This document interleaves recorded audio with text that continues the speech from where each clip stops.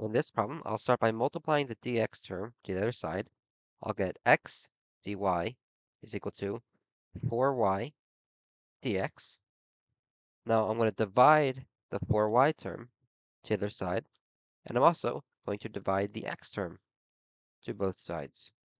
So I'll have dy over 4y on the left and dx over x on the right. I'll write this here. So it'll be dy over 4y is equal to dx over x. Now I'm going to integrate both sides. On the left, I can pull a 1/4 out. So it'll be 1/4 times 1 over y dy.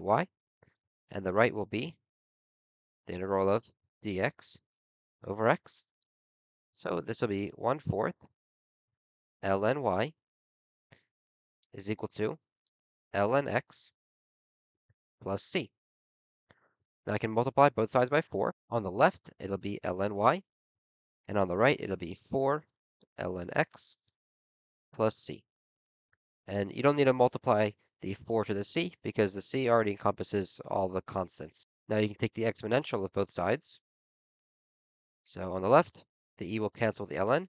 You'll get y. And on the right, you'll get e to the power of ln.